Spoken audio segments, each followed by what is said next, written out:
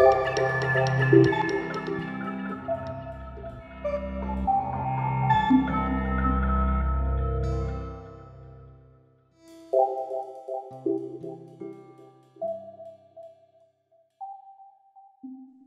I think as someone who works primarily in the theater industry, the two goals that interest me the most are goal 12, to ensure sustainable consumption and production patterns. And then the second is goal 16, which is actually promote peaceful and inclusive societies for sustainable development and provide access to justice for all and build effective, accountable, and inclusive institutions at all levels.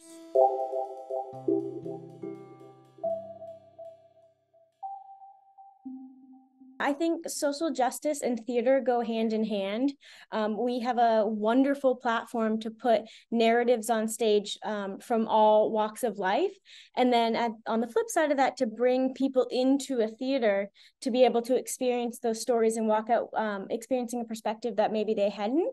And the way we're able to bring those stories to life and present them is through things like set design and costume design and storytelling. And a lot of that behind the scenes that we don't really think about a lot of times when we think about theater is how do we build this thing to tell this story in a really beautiful, impactful way, but how do we build those things in a way that takes sustainability into account? So we need to push our narrative forward, but maybe behind the scenes, we can be reducing and reusing in our construction of that storytelling.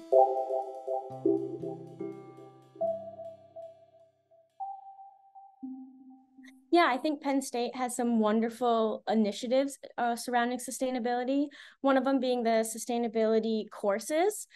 So there's courses in almost every department within the College of Arts and Architecture that has either a focus, like the course is about sustainability, or that has an undertone of sustainability by the nature of the class.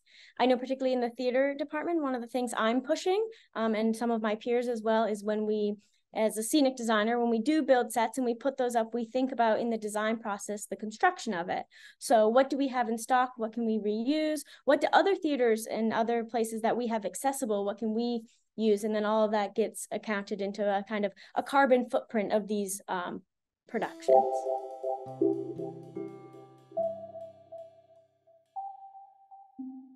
I think my advice for students who are interested in pursuing sustainability is network, is talk to people about it. The more you can connect with people, the more you'll find that there are people that are like-minded and will help push your goals. So if you're not finding someone in your immediate conversations, branch out of your department, branch out of the classes that you're in and just find people, because there's definitely a group of us on campus who are pushing it forward. So we just gotta join together and have a little bit more of an impact.